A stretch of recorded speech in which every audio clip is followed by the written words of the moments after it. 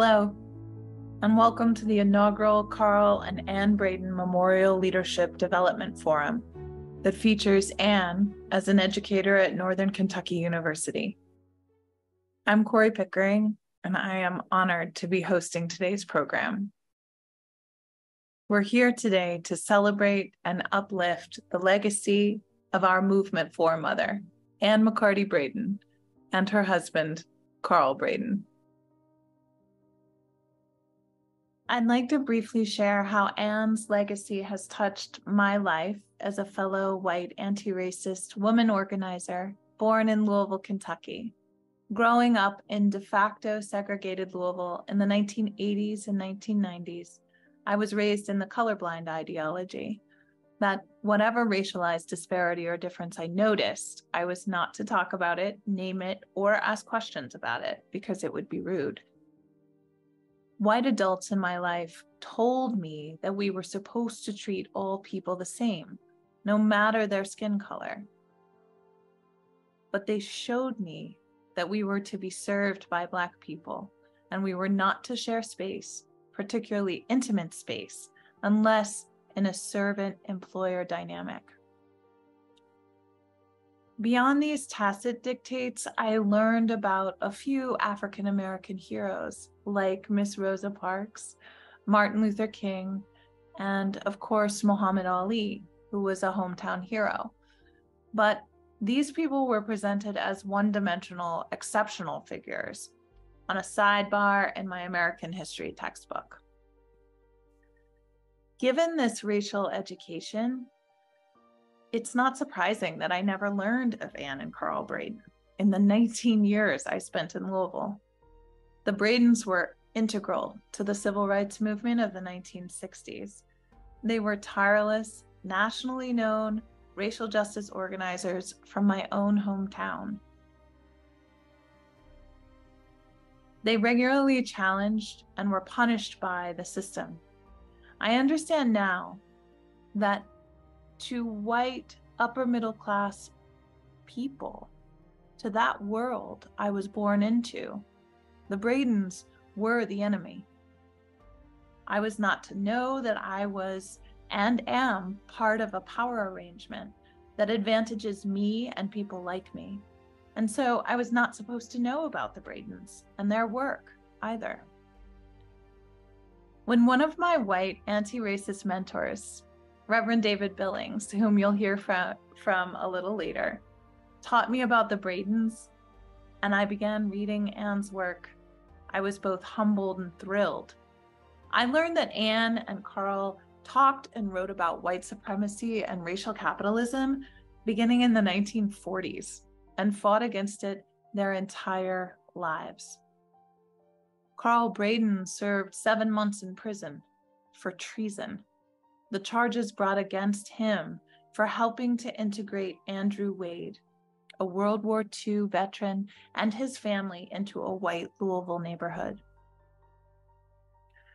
Today, I'm an anti-racist educator, teaching both adolescents and future teachers, as well as an anti-racist community organizer in Brooklyn, New York. Anti-racism for me is a way of living and being. As the Bradens modeled, this is an everyday practice to recognize my position within our racialized society. My responsibility then, as a white anti-racist, is to sustain my commitment to undoing systemic racism by acting strategically to disrupt and transform it. I stumble, offend, feel uncomfortable, and make mistakes every single day. I even question my commitment to anti-racism when I experience myself or my white children unable to authentically connect with other white families who do not yet recognize our role in our racialized society. Fortunately, though, undoing racism is a collective, collaborative, and even spiritual endeavor and practice. Ann wrote frequently about finding joy in struggling together. I'm learning from our movement elders and ancestors that we are not alone. Anne was a prolific letter writer, keeping up correspondence and relationships for decades with friends and acquaintances all over the country. She understood that we have to push against the white supremacy cultural norms of individualism, isolation, competition. She teaches us through her writing and her lived example that we white people must take leadership from Black people, but also work with our white siblings to challenge the system and our internalized superiority.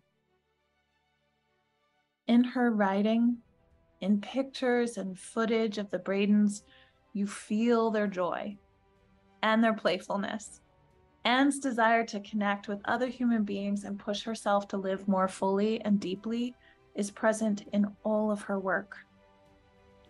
She writes honestly, too, of the frustrations and fear and loneliness, but always comes back to the joy. We need the Braden's legacy to know that we are standing on the shoulders of giants, known and unknown, and that their work and spirit lives on in us. I want to thank Dr. Michael Washington and Amari Johnson for inviting me to connect, remember, and share the Braden's legacy through this project. And now I have the distinct pleasure of introducing the person whose educational project gave birth to the Carl and Anne Braden Memorial Leadership Development Forum, Amari Johnson.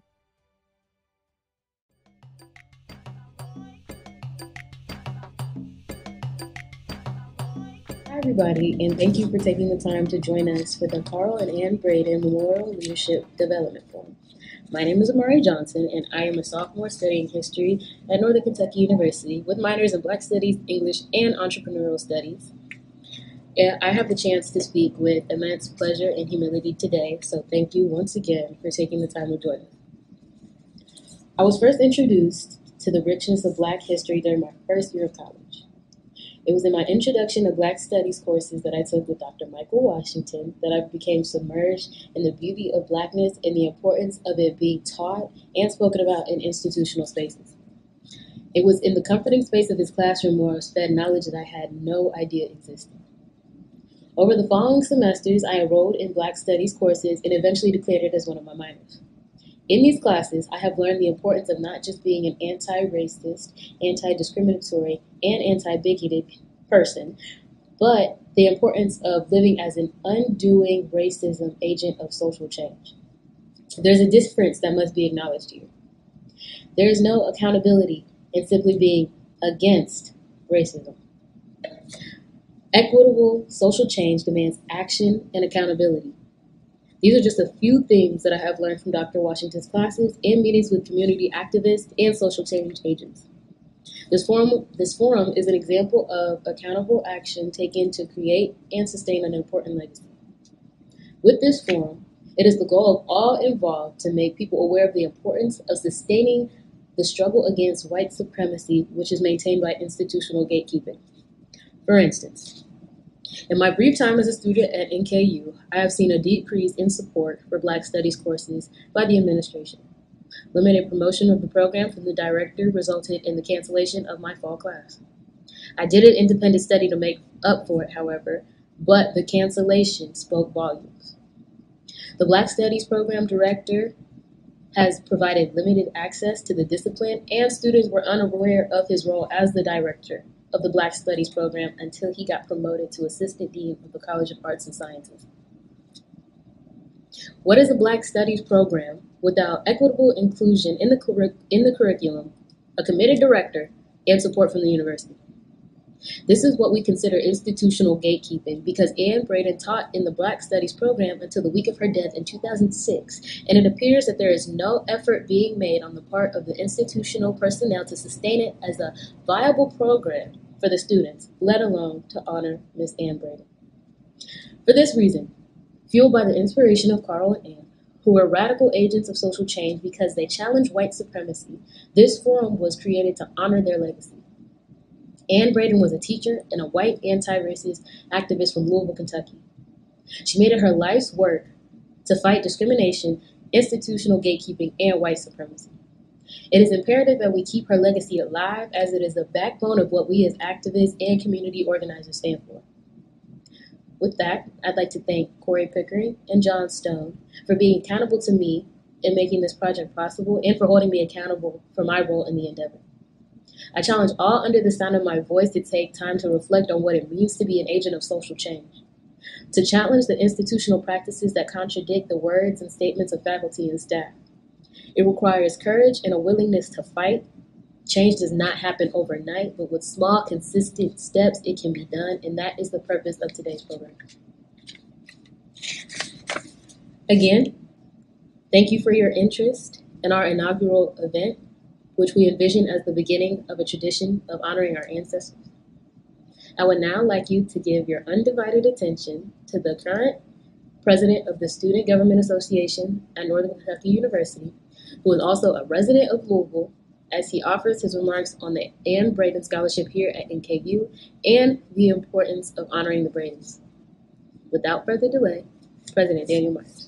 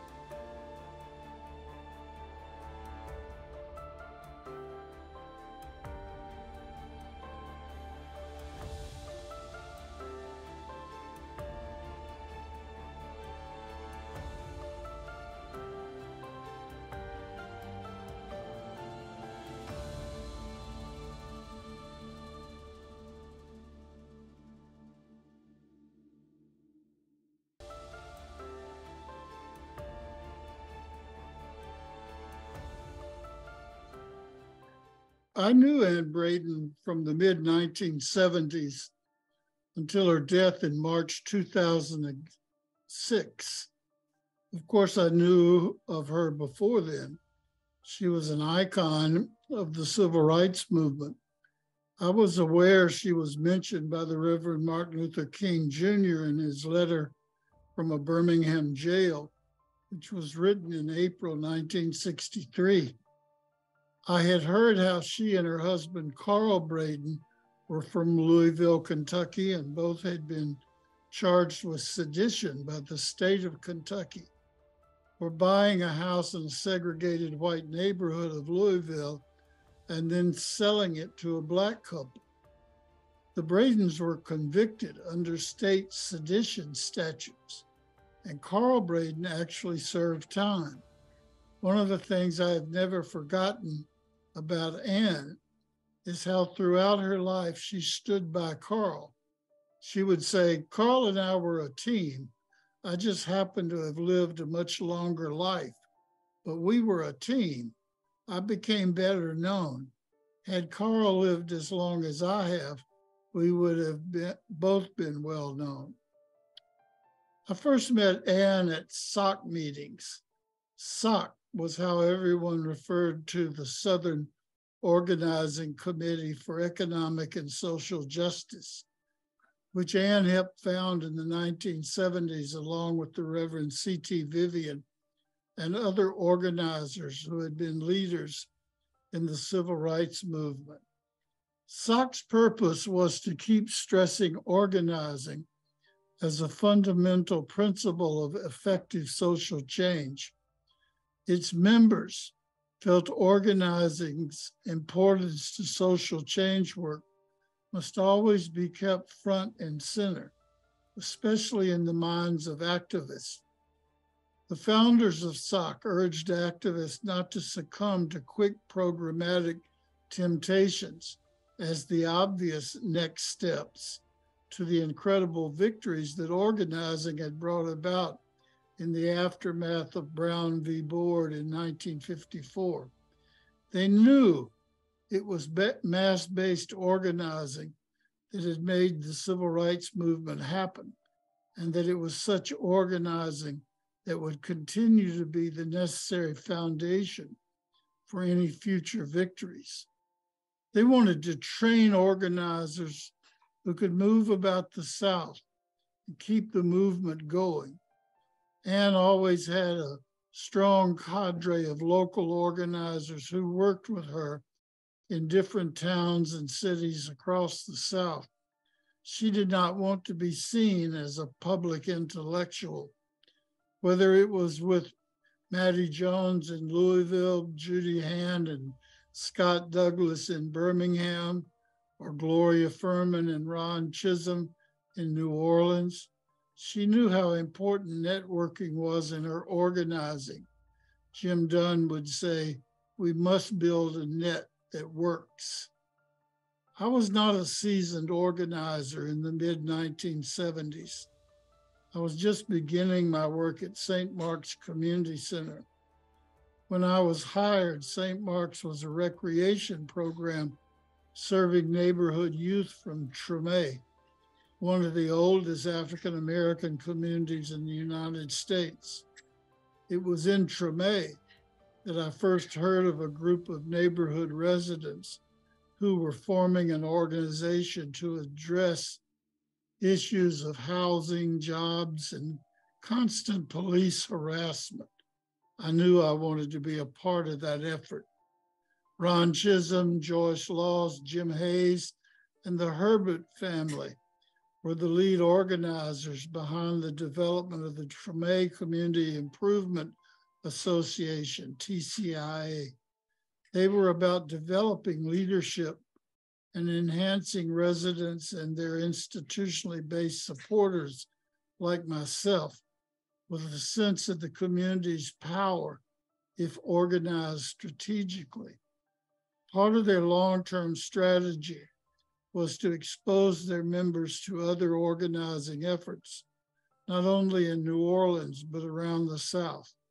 I began to travel to Birmingham to SOC meetings. For me, these trips were like going to school. They were definitely an education.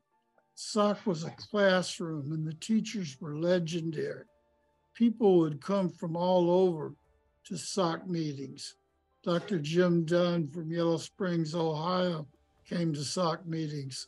So did C.T. Vivian from Atlanta and SCLC. Ann Romaine, an organizer who worked among coal miners in Appalachia, Lynn Wells with the National Anti-Klan Network, and such luminaries as Hosea Williams, Modjeska Simpkins, and Reverend Fred Taylor, all from Atlanta. But the prime mover behind SOC's influence was the example and charisma of Ann Braden. Because it was Ann who founded SOC, others wanted to be a part of it. Because Ann believed, you believed, or you believed in Ann. I asked Ron Chisholm once, what was it about Ann Braden that stood out in his mind? He said, because she never threw anyone away. Ann worked with everybody. He said, I try to follow that principle in my own work. Anne struggled with the current emphasis on affinity groups. It was a new notion to her. She resisted being slotted into the white group. She'd complain, you mean after spending my whole life organizing white and Black people to learn how to come together, I now have to meet with just white people? We assured her that is not what was meant. But people of color, especially Black people, were saying that they needed their own spaces where whites were not present to discuss certain dynamics not meant for white people to hear. And they went on to say, and whites need to do the same.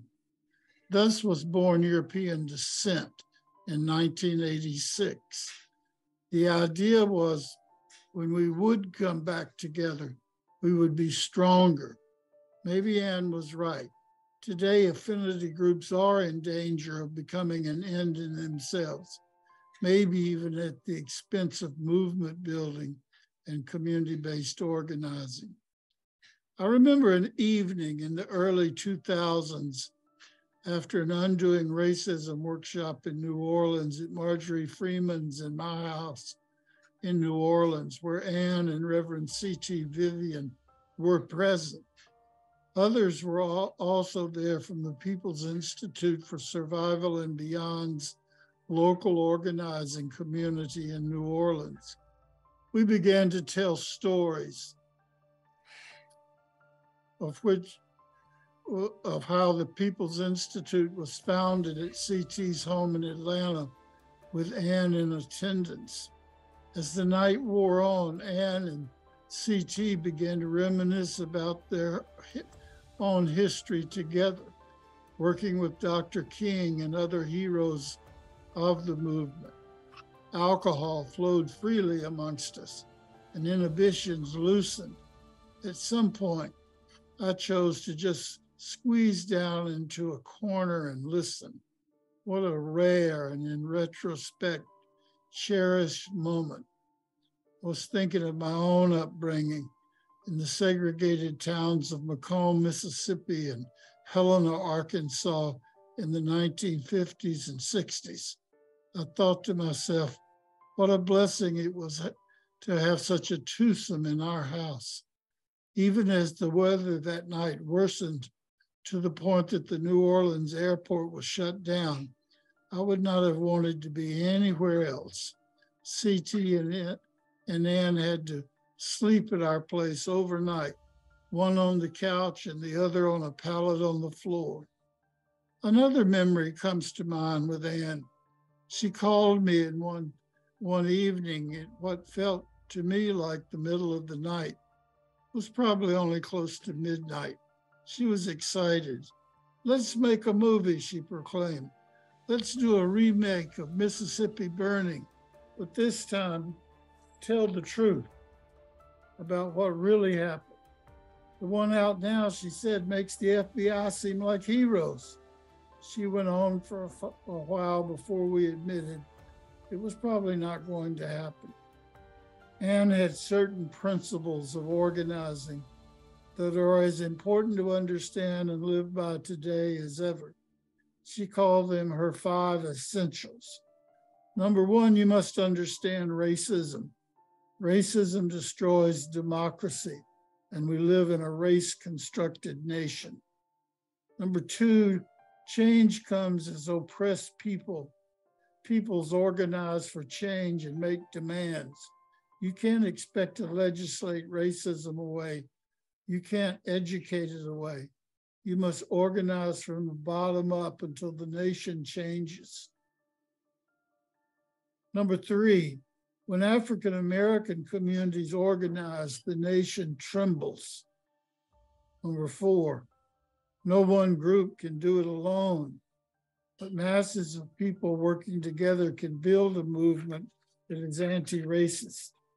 5, we must regain the audacity of the 60s and continue to dream the dreams of justice. If there is an Organizers Hall of Fame, Anne Braden belongs in it. If there are those whose names we must not forget, hers is one of them.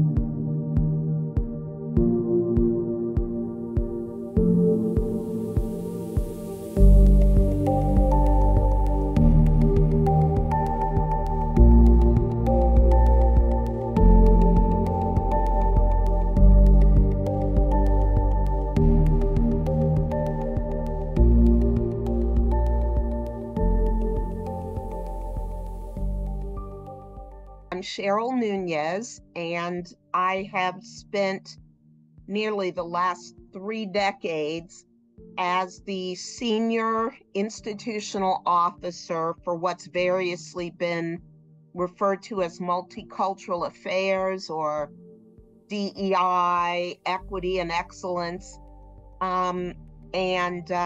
Today I serve at the College of Worcester as Vice President for Equity, Inclusion, and Diversity.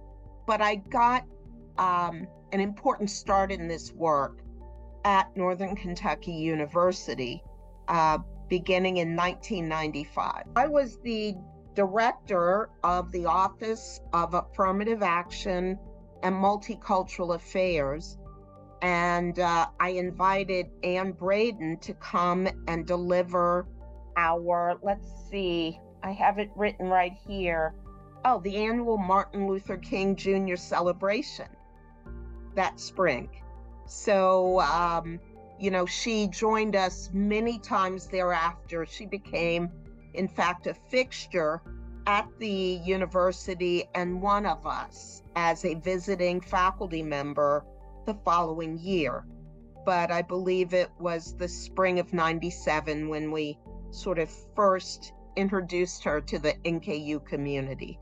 Ann Braden was, such a font of knowledge and history, especially the history of freedom movements and social justice and racial justice organizing.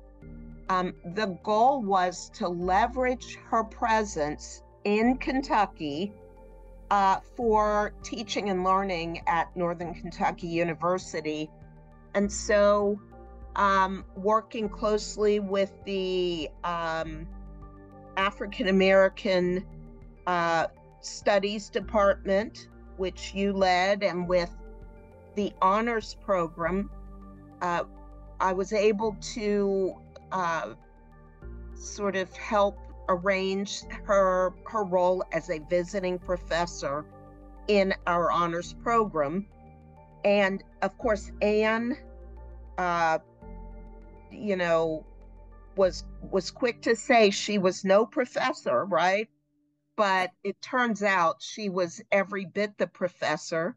She ended up calling upon her vast network of colleagues and fellow freedom fighters, and one of them included Julian Bond, who got on a call, I believe, with you and me and head of the honors program, and of course Ann, and said, "Look, Ann, I'll help you sort of refine your curriculum, and I want to refer you to the use of a textbook I've written for that purpose." This was Julian Bond.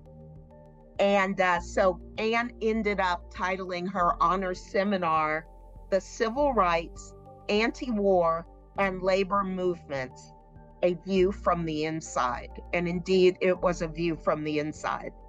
Ann has mentored a generation of racial justice and social justice freedom fighters, including, of course, Julian Bond himself, Carla Wallace, and Angela Davis. And that's just to name a few.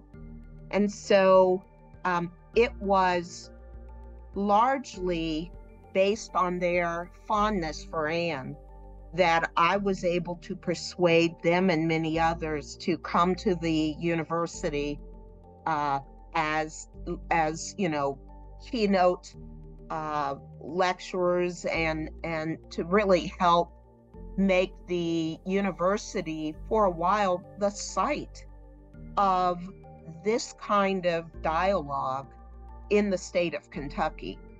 I believe Angela Davis came the following year in '98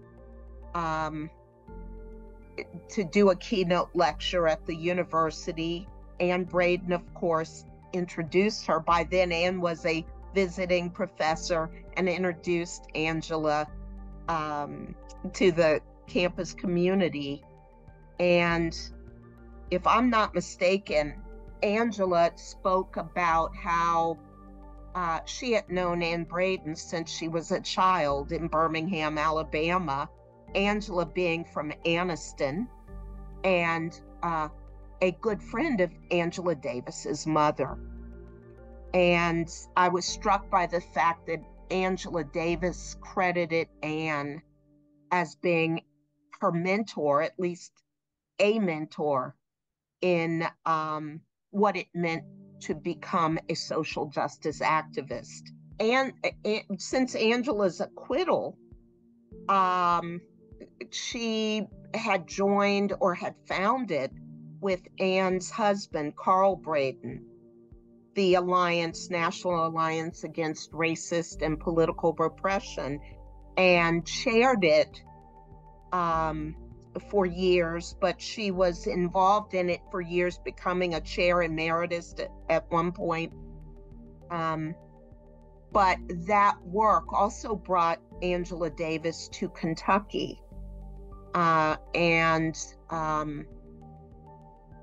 So she had ties to the region, and I'm sure that it didn't hurt our opportunity to bring her to Northern Kentucky University. I think there was scarcely a notable in freedom movements who came to the university while Anne was there, who was not introduced by Anne, and who did not come in part to pay homage to Anne. So Anne really functioned as a magnet for the university. She signified, I think, to the broader justice community something unique about our university, inasmuch as we were the first institution to recognize Anne as a font of knowledge and wisdom. After she taught at Northern Kentucky University, she eventually went on to the University of Louisville, where they founded the Anne Braden Center. But I am very proud of the fact that we were the first to recognize her for her great wisdom. Once again, while we provided a lot of sweat equity as advisors, Anne Braden was the North Star, very much an inspiration for the work of STAR, for its vision. And it was, I believe, at the end of its first year, STAR, which at the time was the only truly multiracial, authentically multiracial student organization at the university, certainly the only espousedly anti-racist one, at the end of its first year, won an award as the best new student organization in all the college. And eventually its founding president, the student you are referring to, won the Board of Regents Award, the President's Award, sort of every award possible. This in the context of work that was decidedly activist, and at times called into question the actions of the institution itself. And that tells us that there was just no denying that the work of Starr, and indeed the broader work that Anne Braden represented, were inherent parts of what it meant to be educationally excellent, what it meant to be truly community engaged as we were, what it meant to educate, what it meant to teach and learn. So, you know, the sort of the recognition from all sides, the community that flocked to the university for lectures and artistic events and plays and excursions, faculty and staff who enjoyed professional development led by some of the folks we've named, and certainly our students, all seem to find some common cause around this emerging spirit of justice that I think we both had something to do with. Two really interesting anecdotes. The first is just an example of the charm with which Anne could tell the truth. So Anne told truth in a way that warmed my heart.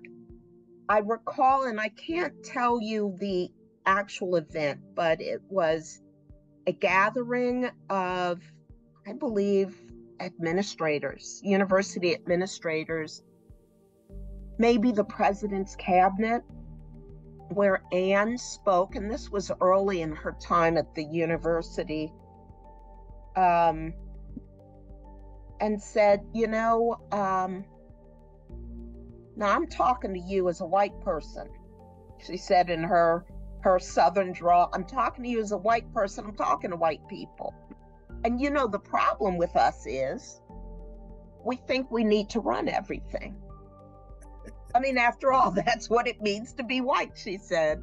And I thought, you know, it's not an easy task being quite so direct, so blunt, and so honest with as much charm as Anne could deliver. But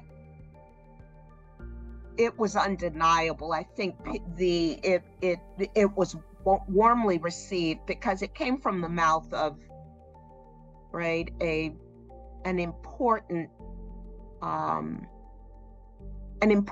figure that we'd all like to emulate in some way or another. So that was memorable. She also, I think, during that gathering said something that has stuck out for me because it's just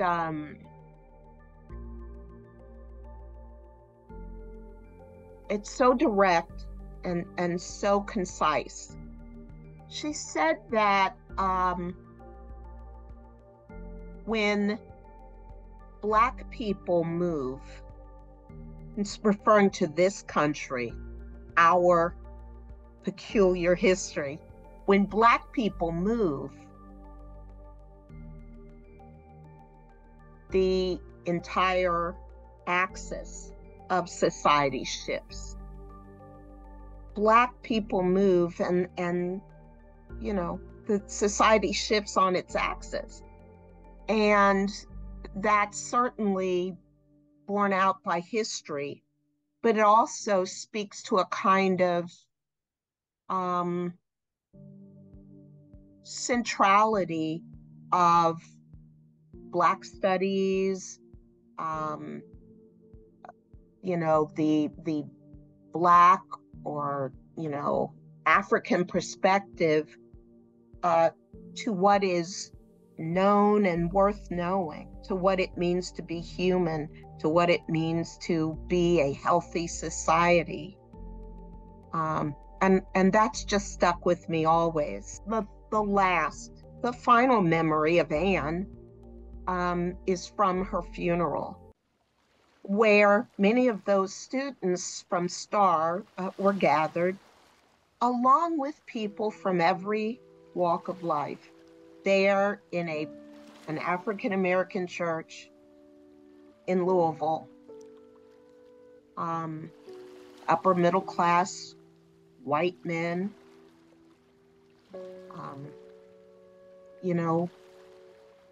old Black church women, lesbians, and queers of every background, all gathered in one spot, all embracing each other, all weeping in the face of the same sort of loss. And maybe it was one of the speakers there who said, we are not supposed to be here together like this. And we owe it to both Anne and to Carl Braden that we are. And I can't help but think that we often fail to recognize the power of even a single life in reshaping the world. But Anne, even in her death,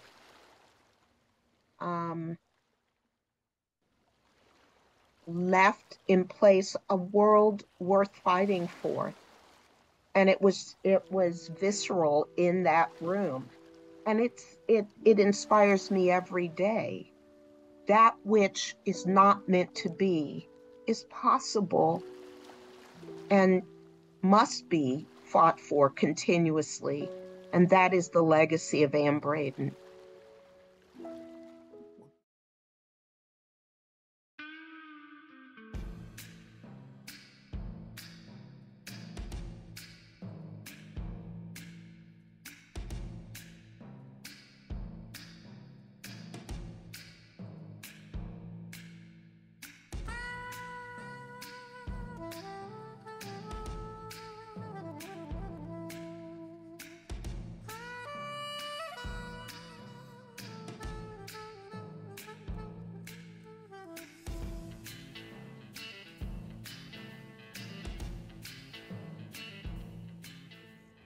I am giving this speech to support Anne and our any and all initiatives at NKU to honor her legacy there, her being able to teach for 10 years, 11 years at this university. And I think of her when I met her in the fall 2005.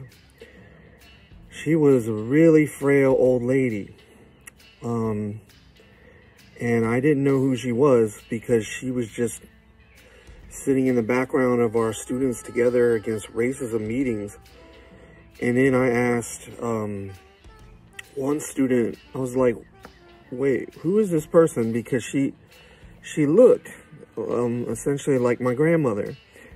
My grandmother lived with me as a child. She was a resident of Mount Vernon, Kentucky.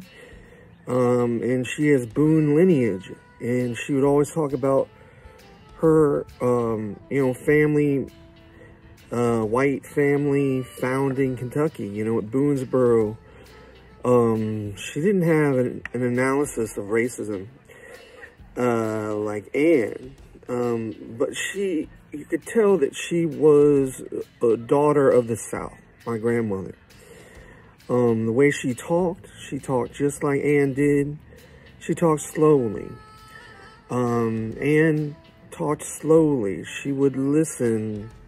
She would ask questions. And that's how my grandmother was. Because I think being a Southerner is about life being slow because life comes at you fast.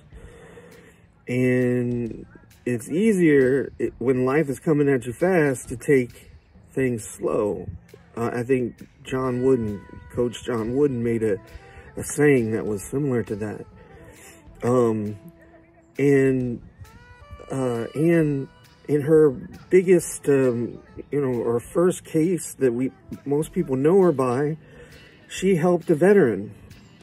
She helped a World War II veteran, Andrew Wade, a Navy veteran from World War II, and his family, buy a house in a white neighborhood because he was not satisfied, nor did not accept the housing options in the very small part of Louisville where black people were shoved into and stuck through several different strategies.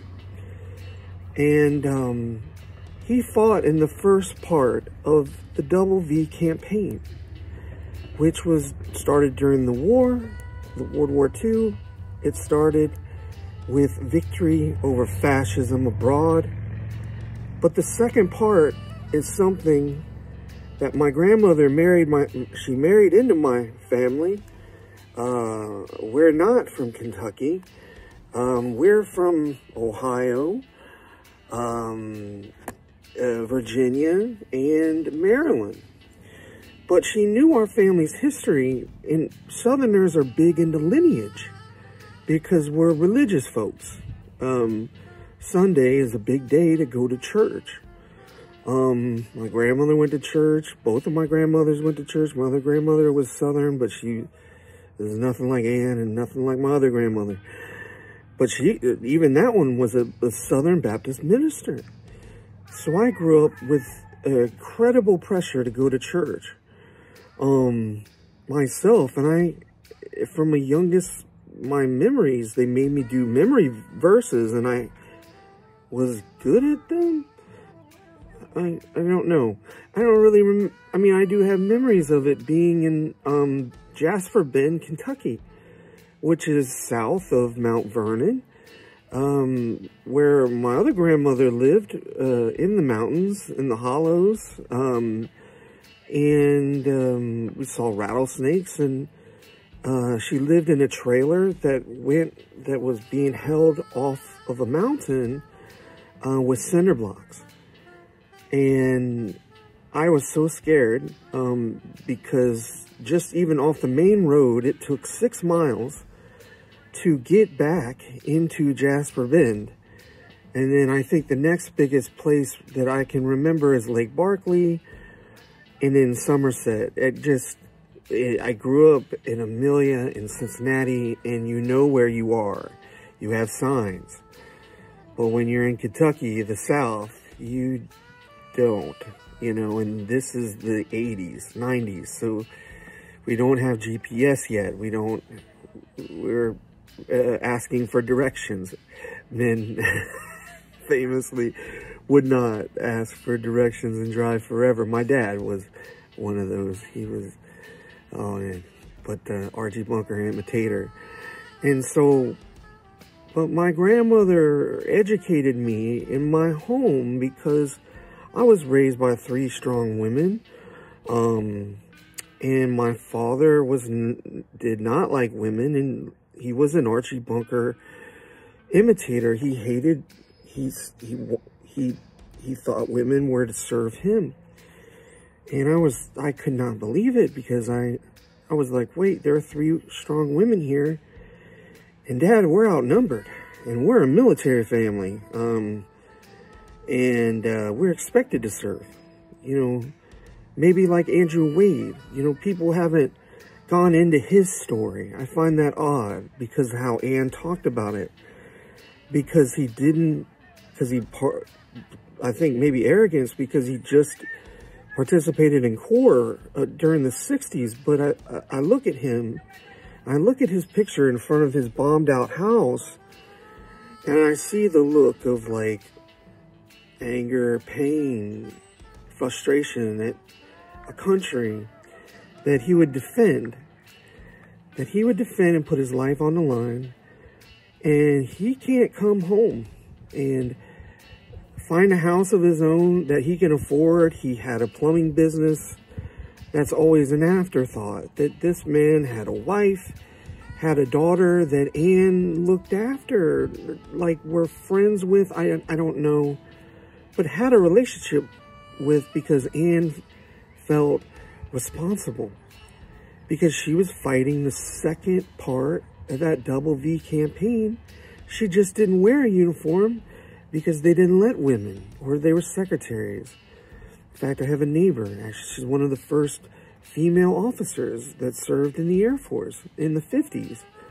And she is a trailblazer. And you could tell why she did. She had to deal with a lot of sexual harassment. And she tells me a lot of stories about serving in that campaign as a woman and just being a piece of meat and someone to get food. And how sad that was for her, that she's even devoted the rest of her life to USOs or American Legions, because like all veterans, we feel responsibility to this country.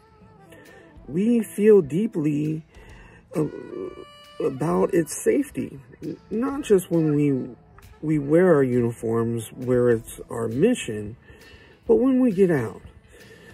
I know that's really one of the biggest drivers of being an anti-racist, and seeing what Anne was doing and seeing, you know, she had a mission. You know, she had a mission in life. And I had met Dr. Washington, and I'd taken his classes before, and he's the one that introduced me to her because he was introduced to her in 1975. And so without Dr. Washington, I don't ever meet her, and I am just a student at NKU, and I get my college degree, and I move on to become a teacher. I was on the track, the social studies track, but after I took a Black History and Film class in the summer of 2005 with Dr. Washington. It changed my life. It made me think about racism, and it put me on the path to meeting Anne. And figuring out, hey man, you know, Anne and me, we're Southerners. You know, and I think Anne and Carl being from Indianapolis, not Indianapolis, but I mean Southern Indiana, and Cincinnati is a temporal zone where we were sympathetic to the South. Historians, I think, have done a bad job on really examining Cincinnati as a place where if it had military targets, the war would have been different because of John Hunt Morgan's invasion attempt. And he essentially did what Lee did with larger numbers at Gettysburg. But there was nothing to attack here but Fort Wright, Fort Thomas, and in barricades around Cincinnati if you got across the river. But there was nothing to attack. Most of the Union that fought from this state, they came from northern Ohio. They were Northerners because they were like, hey, we need to defend the country. Cincinnatians were more sympathetic to the South, like, yeah, we don't really mind about slavery. We don't really mind about racism. You see it in our city today. And Anne and Carl, they are from this temporal zone in Louisville and southern Indiana, where it's the Ohio River.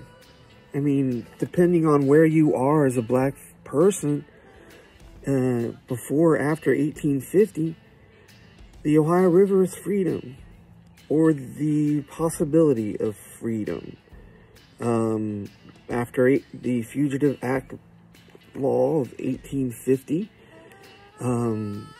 black folks had to get to Indiana because the whole North was militarized and essentially deputized to corral escaped slaves. So Cincinnati was avoided, and a place where I'm talking to you right now, I'm talking to you from Great Miami. Oh, wait. I think you see it now.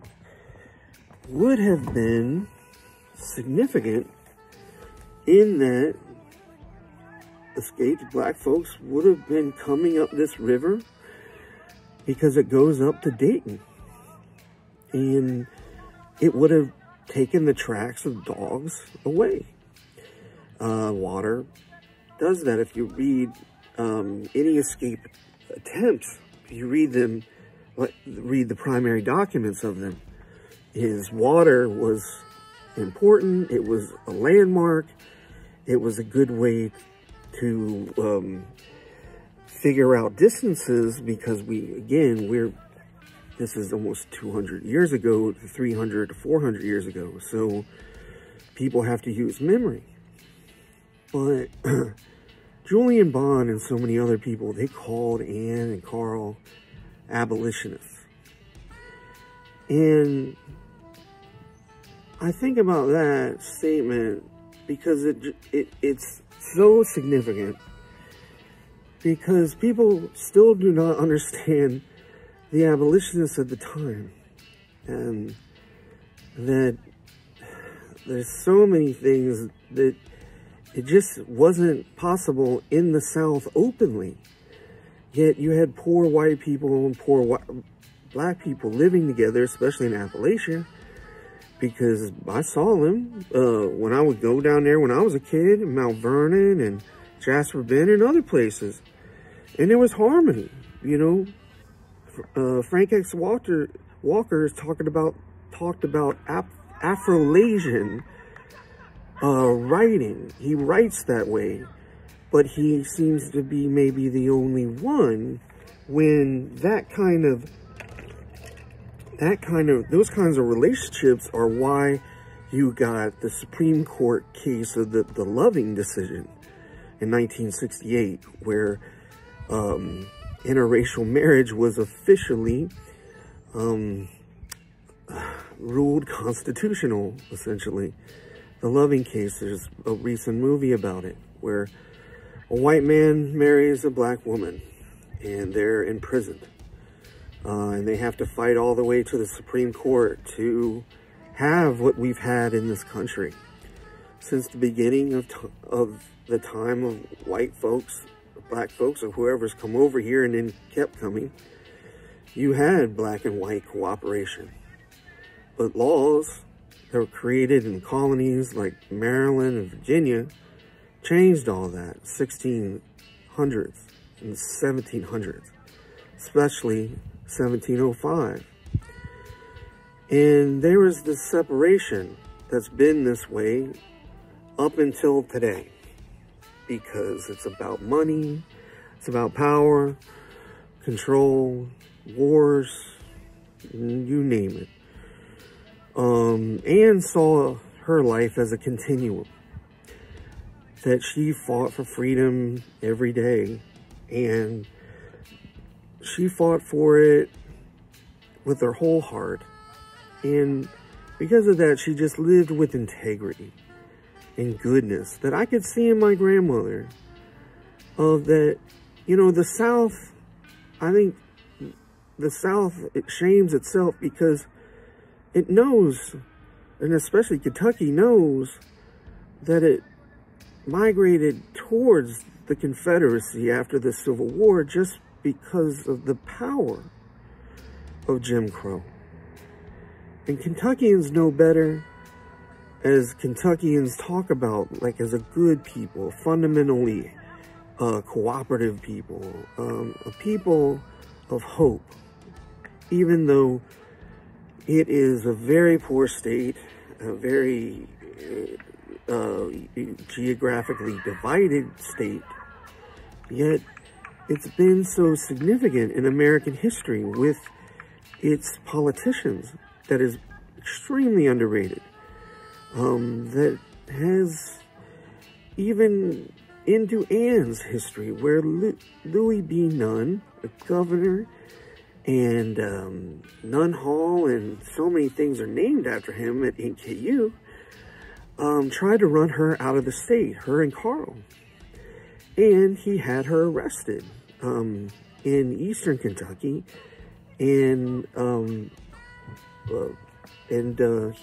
they went through a third sedition trial.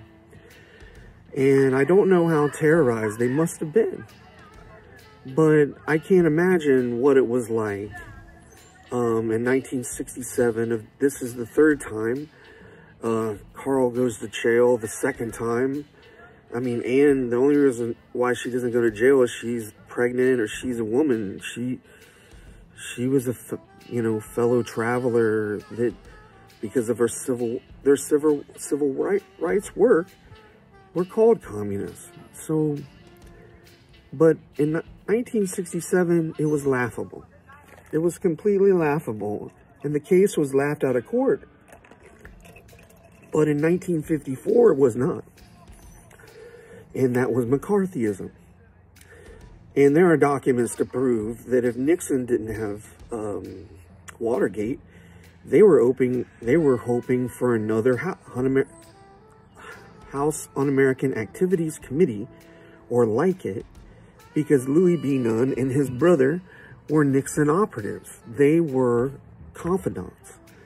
They were even more confidential than Governor George Wallace, and that man won electoral votes that Nixon needed in 68 and 1972. And so this powerful man that is powerful before he's a governor, he runs for governor in 1962, 63, and he is George Wallace before George Wallace is. He is making commercials that are appealing to Kentuckians, our religion, our flag, and the American flag. And for Kentuckians, we love our flag. We love that blue, and that's why the University of Kentucky is blue. And we tend to hate University of Louisville for no reason other than the fact that it's not UK. It's irrational. Because Kentuckians are very prideful people, or proud people. Don't like being disrespected, even when they're really, really wrong. As Anne always noted of the Hamilton, the first prosecutor in 1954 in the Wade case, when they had no evidence of sedition, of any conspiracy, and it was just white supremacists, and even the cops probably knew who did it, because they were shooting and terrorizing the Wades at all hours of the night. Even Carl and Ann pulled guard duty like in the Marine Corps, where we would stay up all night, usually 10 or 12 hours, and we would guard the other guys. They were guarding the Wade's house. So they weren't just the house purchase. They were a continuum. Anne started out as, a good person, a liberal Jim Crow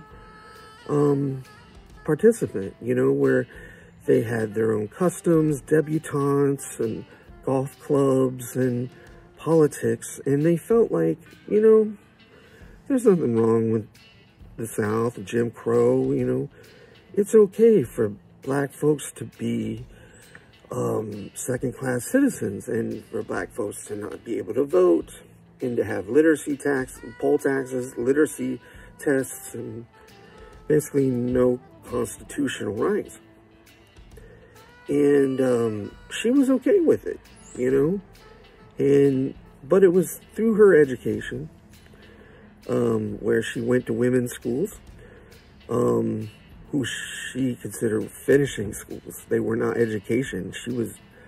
I think she was probably bored at them, because they were probably teaching people how to do an afternoon tea, instead of challenging the young women in that institution. But she had mentors that she corresponded with that were in other parts of the country, New York. So she was still a Southerner, but she was able to start searching starts searching because she's like, you know what, maybe the Jim Crow South is not okay.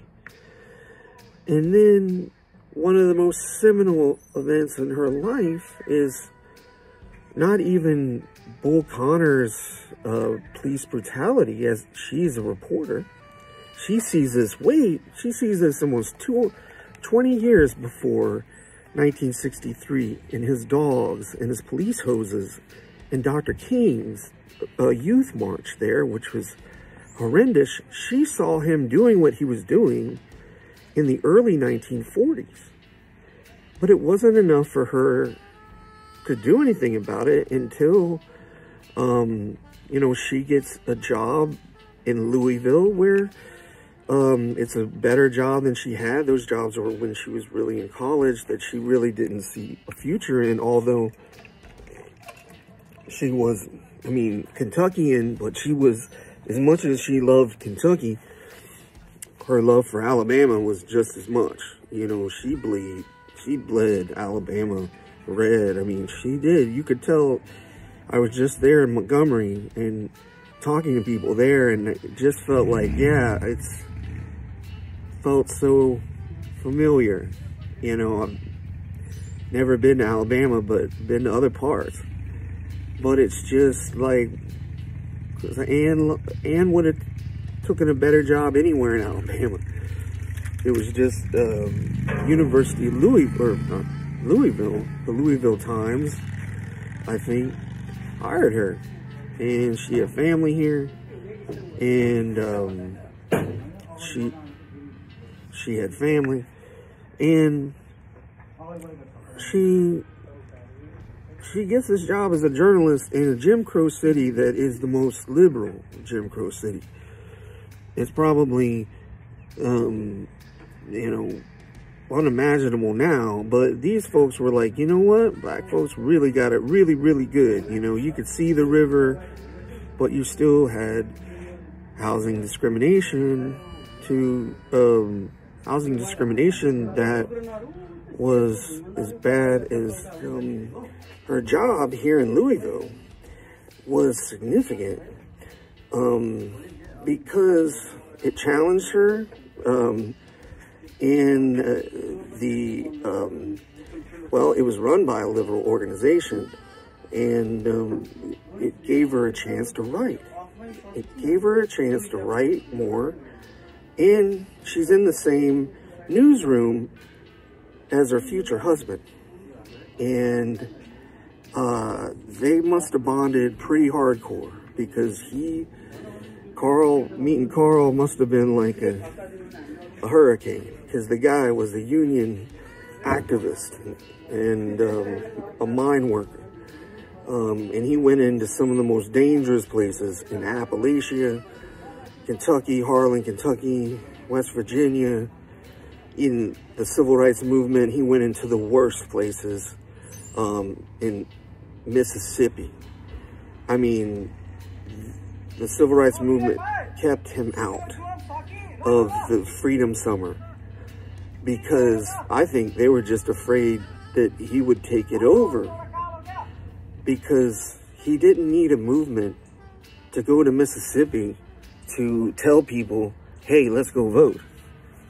He's like, Mississippi is wrong. This is the South. We should be doing what's right. We have a way about ourselves that is supposed to be slower, and it's supposed to value people. You know, it's supposed to be friendly. It's supposed to be accommodating. We're supposed to have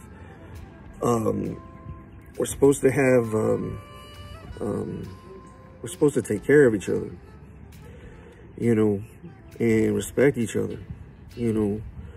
And Jim Crow is not that. You know, Jim Crow is the opposite of that. I mean, Carl and Ann knew the South when white guilt was intense, where, I mean, kidnapping black folks and bringing them here to work in the South, which has some of the hardest humidities variants in the, I mean, definitely in this country, but even the world.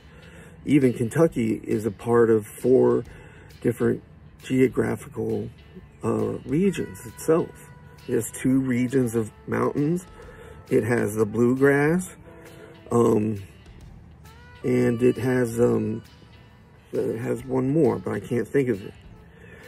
But to wrap it up, I just want to say that Anne and Carl, they didn't become great activists by their own self.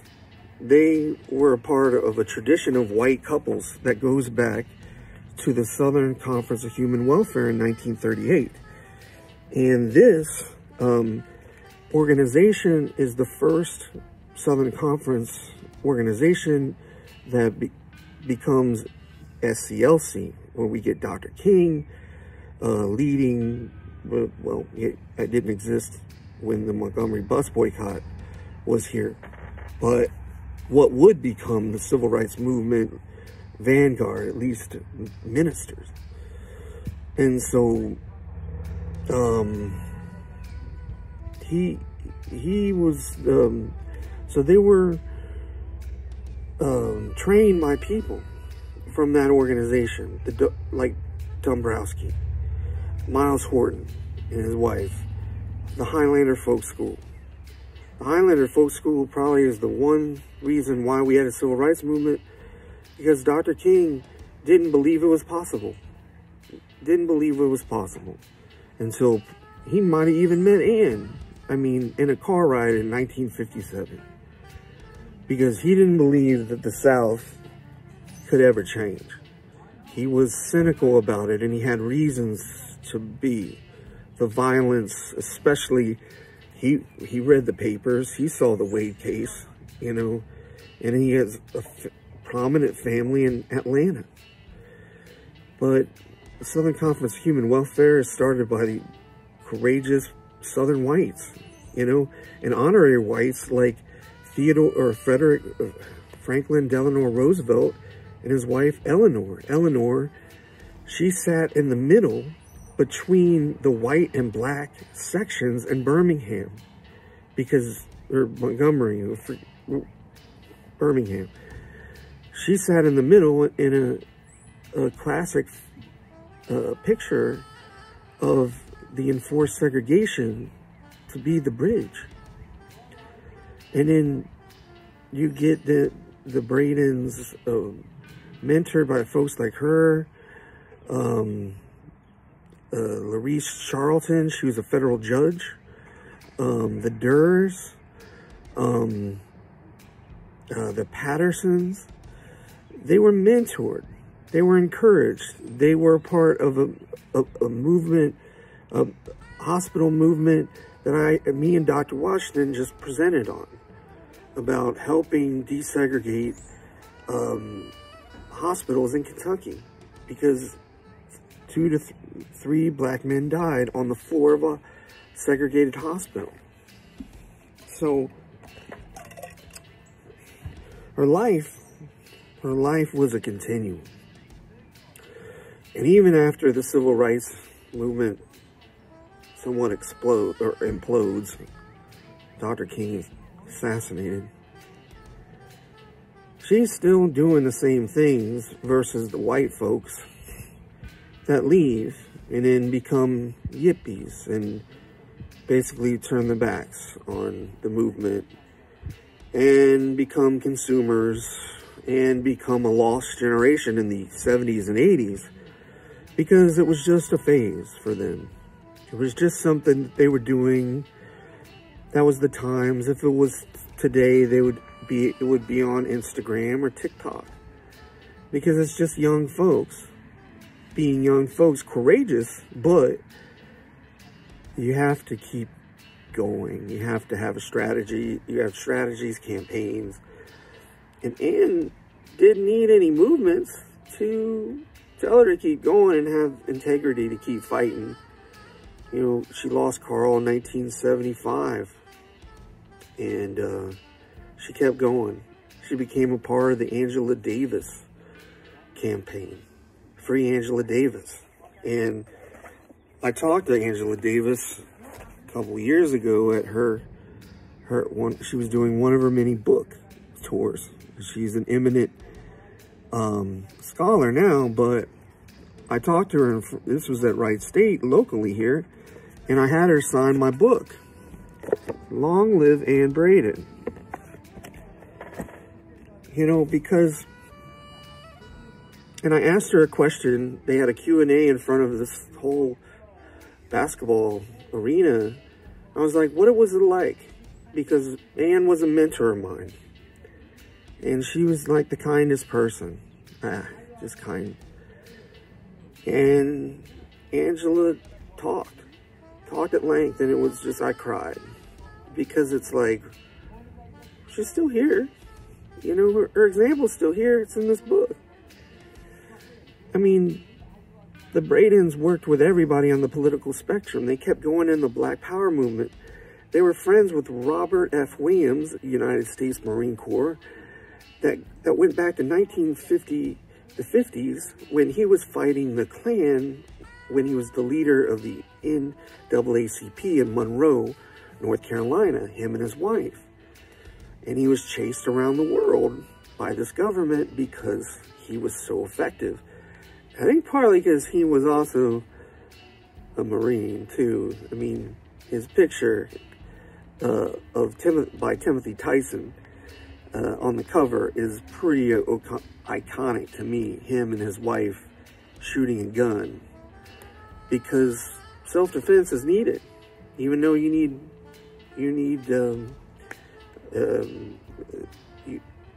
non-violence. These are all strategies.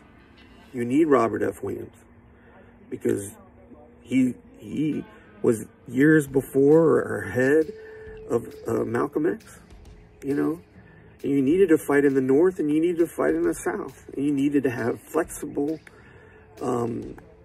tactics. And as a Marine, Robert F. Williams knew that. I knew that. I mean, that's what we do in the Marine Corps. We adapt, we overcome. But the Bradens knew it too, and sought him out to help him. And I do recommend Dr. Tyson's book, because it shows you the Bradens were everywhere in the South. And they scared everyone. And it didn't matter if you were white segregationists, if you were George Wallace crying about them on the Today Show with their picture because he's afraid, because they helped end Jim Crow, or you're a black liberal that, like Andrew Young and others in SCLC, warned SNCC, an organization that Anne and Carl helped Ella Baker found. They were warned away. And the Bradens were considered honorary members of SCLC. And that was ahead of 200 other ministers. So there has to be, if integration means anything, if integration is what Ian, Dr. King, and all those fought for, the Black Power movement as well. If it means anything, especially today, in 2013, I'm getting old, 2023, it means we have to be flexible. We have to be kind like Anne. We have to accept each other's flaws, and especially in the movement. It has to have staying power. Organizations have to have staying power. And we have to keep working, you know, and some people can't do the same things all the time, but we have to keep going, you know, because Dr. King believed in a moral arc of the universe. And that was bigger than this country. It's bigger than any Jim Crow, racism, sexism, ableism, any college institution, state, country. Because that, we are living in a short amount of time. Someone said we're like a blink of an eye, and we only have that to make a difference. We don't have much time. the time is short because our perception of time is different. It's short. To Ann, to Carl, to those legends that brought down Jim Crow, we still think about them. 60 years, it's been 60 years, you know, because of what they did, because it worked for justice, regardless of where they were on a day-to-day basis. And it's a challenge for all of us in our work ethic, in the movement, whatever it's called, whatever we need to do to make this world better, but especially a country that is still structured by race and making us, pushing us to the brink of the end of this country. With my sister, we're part of a founding family. That our ancestor was the youngest signer of the Declaration of Independence. And so my grandmother, that was like Ann, told me about him. And I've confirmed that. But my sister also heard those stories. And she happened to show up with her husband on January 6th to overthrow this government. So if it means anything, we have to keep working. We have to keep their memory alive. We have to write about them. Whether it's small or large, you know, I just think that Ann wanted the best for people.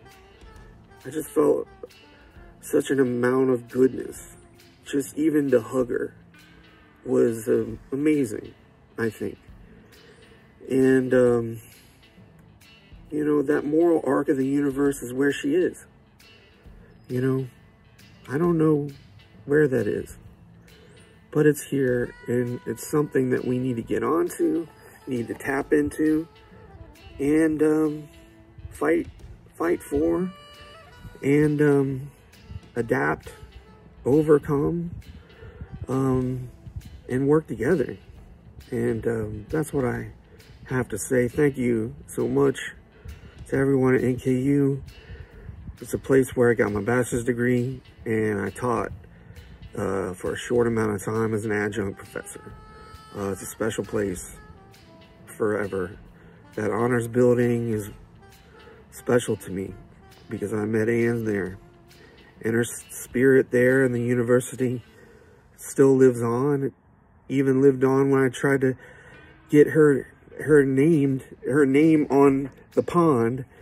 And it was stopped because one of the he was very young, members of their student council said in 2006, but wasn't she a communist? And she fought that her whole life, and well, she fought it past the grave. And we could have gotten that lake named after her, but when you say communist in Kentucky, it's not good.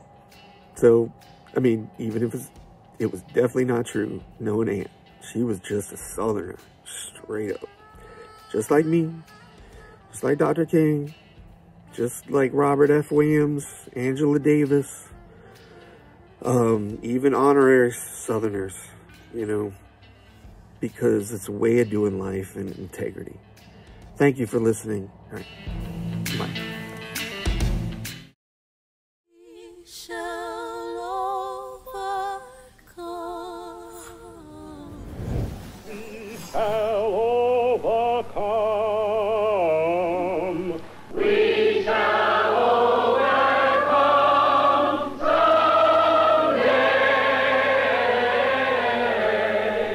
Oh, deep in my heart,